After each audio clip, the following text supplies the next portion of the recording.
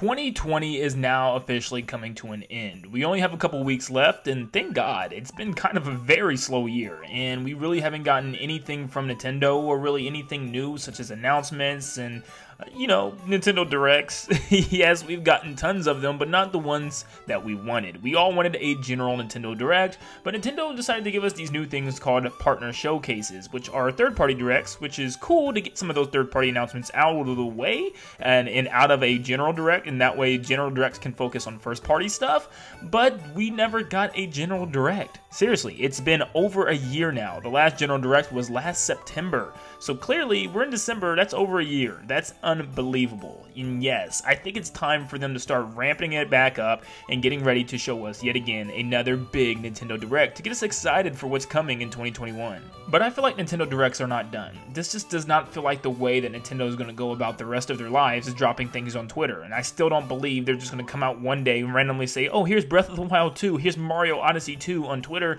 It's just not the same. And that's just what I believe. I know a lot of people say, well, they did Age of Calamity. Age of Calamity is technically like a second-party game. It's developed with other studios outside of Nintendo, alongside Nintendo, and I think the only real example you can use here is Paper Mario, which was just completely out of the blue, but once again, it's still not considered that big, huge next Mario game that I don't think Nintendo's going to come out on Twitter with.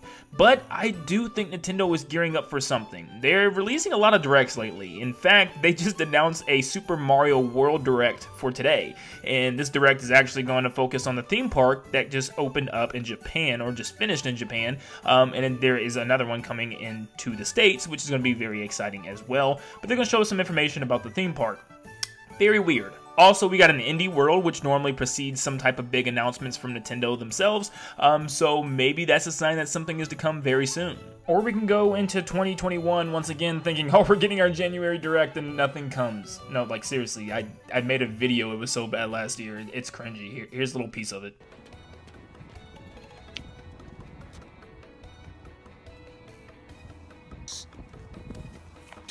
But on that note, I want to thank today's sponsor, LePal. LePal is a portable gaming monitor that you can pretty much take anywhere, and you can play your favorite games on the go on a screen that's big enough for everybody around you to see.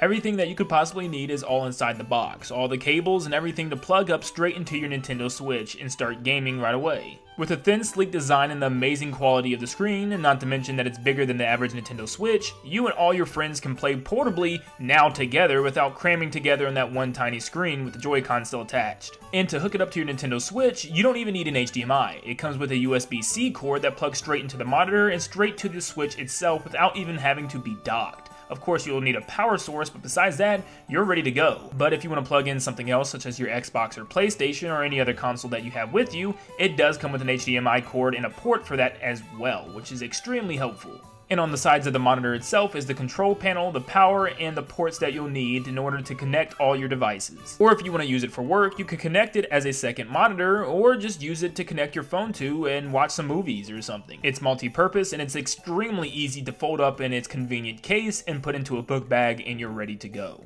And if you would like to get your hands on a LePal gaming monitor, check the description down below. It's a perfect Christmas gift for someone, or maybe just spoil yourself this year. And big thanks again to LePal for sponsoring this video. Well, if you haven't heard, a couple of days ago, the Nintendo President of America, Doug Bowser, was interviewed about the impacts of COVID, and he responds, "It was impacted some, especially during the earlier days as we were sorting through what was going to happen with the retailers. How consumers were going to be consuming content in terms of media content, where were they going to get their news, their entertainment, because that was going to force us to potentially pivot some of the marketing side." So it sounds to me that Nintendo was still going to do directs this year, but thanks to COVID, it impacted that. And I still don't necessarily get it. They said the whole point of them changing things was to make things easier for the consumer to gain the media. You know, since lots of people obviously are on Twitter, let's drop games on Twitter. It was easy. But it just doesn't make sense because Nintendo Directs are pre-recorded presentations where people can watch on Twitter or on YouTube or wherever they get their information the same way. So I don't understand. Nintendo Directs were actually made for times like this where we couldn't, go places or go to things or see things live. It was a pre-recorded thing that we could just all watch together. and maybe that was a problem. Maybe they didn't want to go live or something. Maybe there was something with that, but then you could say, why did they have all these little tiny partner showcases and stuff? It's a big mess, but it does sound like Doug Bowser kind of says that directs were still a thing. None of it was changed because we wanted to change it. It was changed because of what COVID has done to us. And things have gotten a lot better for the company now. They said especially in March was when things started to take a toll on Nintendo, but Doug Bowser made it seem like it wasn't even that bad, which is kind of mind-blowing to me considering the fact the way Nintendo acted this whole year. But as we jump into 2021, please do not expect a Nintendo Direct. You know Nintendo's going to do some weird things. We already know that the partner showcases are probably returning because they did state that it was the last one of the year about a month ago when they did the last one for 2020, and they said like see you again in 2021, which clearly means that Nintendo Direct partner showcases are coming back. And like I said, they're perfectly fine. I think they're a great way to get some of that third-party information out of the way from a general Direct, and that way general Directs can focus on Nintendo stuff and not all that third-party information. And that would be great, but you gotta have a general Direct for that to even work. And then you know we're probably gonna have some type of Pokemon Presents or something at the beginning of next year. That's normally how it happens. And then I feel like lots of people are gonna once again be upset until Nintendo randomly drops a couple of games on Twitter early next year, and then people forget about Directs again, and then before you know it, it's 2 years with no Nintendo Direct. And if we get that far, it's just safe to say Directs are done. But I'm gonna go ahead and say it right here, right now. Unless beginning of 2021 has something even worse than this year in store for us, I think we're going to get a Nintendo Direct next year. I think it's time. I think Nintendo already planned that nothing was going to happen this year for Nintendo Direct, you know, back in like the summer. And I think lots of leakers even said that there was not going to be a Direct this year.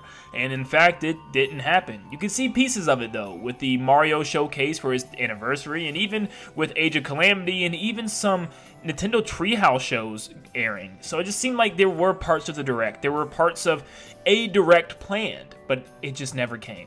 I think they're definitely coming back in 2021. I think Nintendo is definitely off on the right foot now. I think the world is kind of a little bit better on the right foot. We're still obviously going through the virus and things are still affecting people worldwide, but we are definitely moving forward with this thing, and I think 2021 could finally reopen up for Nintendo and be something special. I mean, look at the bright side. We know absolutely nothing about next year besides Mario 3D World, so they've got to show us some stuff. And like I said, some of those big things, like I believe Breath of the Wild 2 is dropping holiday next year, and potentially even a Switch Pro, they've got to announce that kind of in a presentation. There's no way they just come out and just throw that on Twitter. Well, there's a way. They did it a lot this year, but I don't think they will. Let's hope. But what do you guys think? Is Nintendo going to give us a big Direct to start the year next year? Or are we going to go in wondering what the heck is still happening with 2021? What games are coming out? And Nintendo, please talk to us. Well, let me know in the comments down below. And like always, I will see you guys on the next one. See you guys.